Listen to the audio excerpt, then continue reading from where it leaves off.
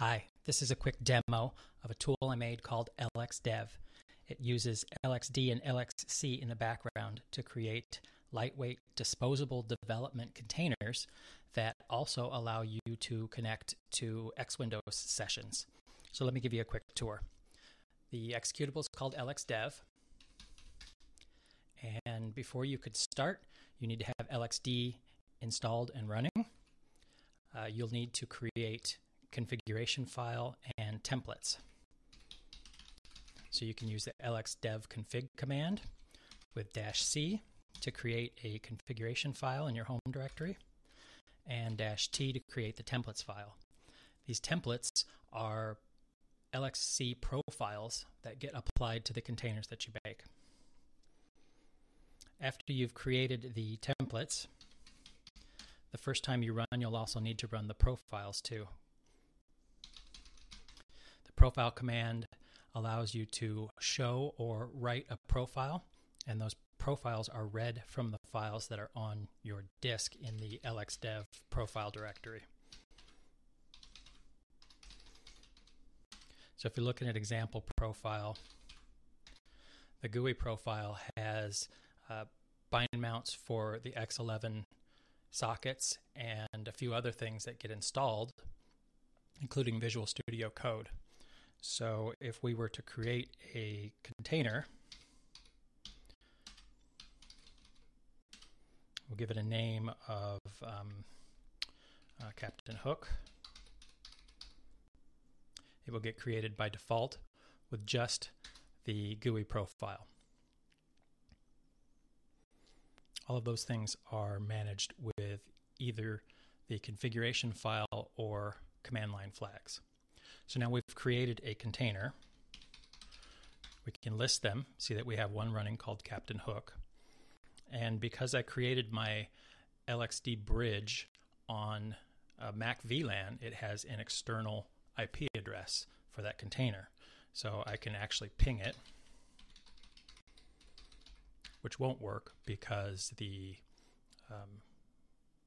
hairpin routing on the NIC won't work. If we used IP VLAN, I think that would, but Mac VLAN doesn't. So now I can open up the container.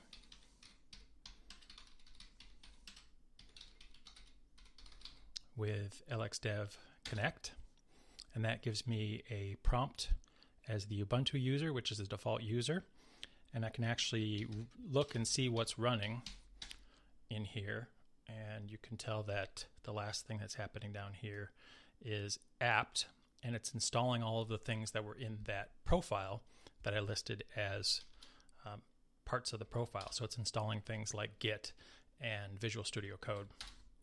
So if we watch that for a little bit, we can see that it's downloading Go right now. And it's running Bash.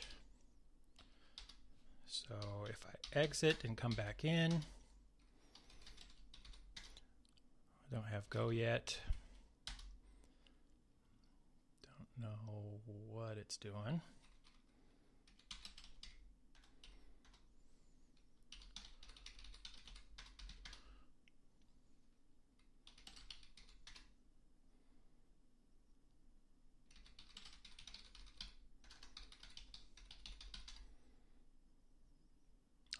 Go is still going.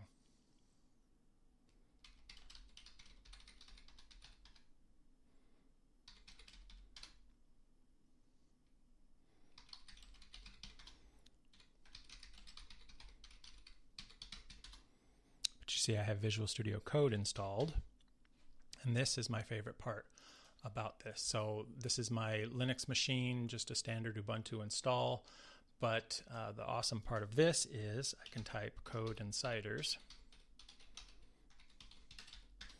and open up a X-Windows session inside the container that displays on my desktop.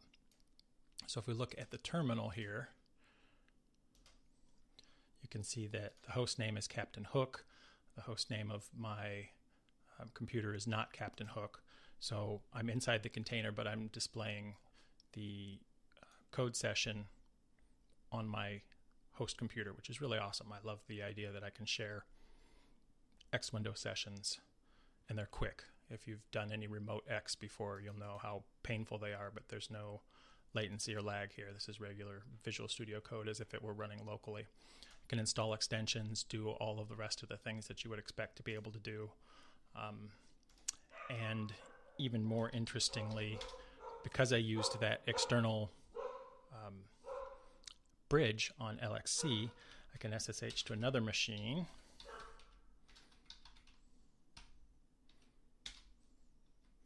And then SSH to Captain Hook.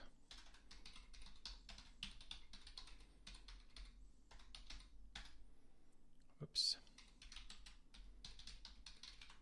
Every time you create a new container, you get a new host key.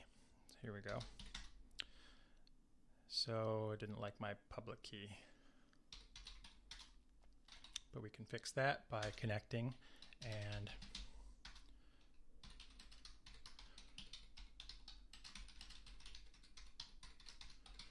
copying over the authorized key. Now you notice these are the SSH keys from the host. They just got copied in. They're not bind mounted in, so I'm not modifying my own host SSH directory. They just get copied in on the first time. So now if we do that again, we have a connection and I can use all of the stuff that's in this machine. So the idea would be we create one of these containers for each project, and the rest of your computer doesn't get polluted with all of the junk that you install every time, whether that's a forked version of LLVM or a different version of Go or all of the crazy dependencies that you're installing for something. And when you're done with a session, you can either pause it,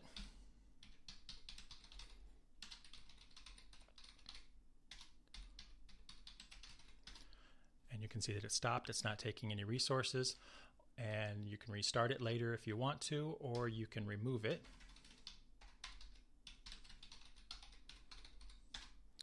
And now it's gone, not taking any disk space. So this was my idea for a really fast but flexible way to do dev environments that are kind of ephemeral but longer lasting, much faster than Docker. File access is almost instant. I don't see any real noticeable delay. And it's been a really fun project learning the LXC and LXD APIs and writing them in Go. The project is at GitHub, B. Kettleson lxdev. And there are probably two big gotchas if you want to try this out yourself. In the template files, the Ethernet adapter is listed specifically as the Ethernet adapter on my machine. So you would want to lxdev config-t to write these templates out, and then change this and then use lxdev profile to write them with the correct Ethernet adapter on your machine. And it's possible that my username is in this code somewhere, or my home directory name. I think I got them all out, but not positive. So anyway, I hope you want to give it a shot. Obviously, it's only good in Linux, but that's the best place to be developing anyway. Thanks for watching.